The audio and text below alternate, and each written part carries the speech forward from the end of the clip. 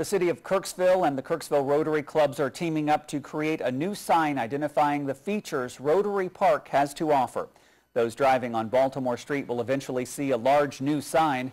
Both the city and the Rotary Clubs are exploring the option of creating a monumental sign that will stand almost 3 stories tall.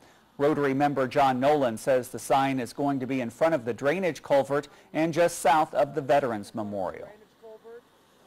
This project is really unique. We're trying to bring collaboration from all the Rotary Club members to bring pieces of natural stone from their properties or their farms together and actually construct the base of the sign out of the stone from each of their properties. It was kind of a way that we could highlight the great park that we have here right on 63 and give a sign that really, did justice all of the great features of the park.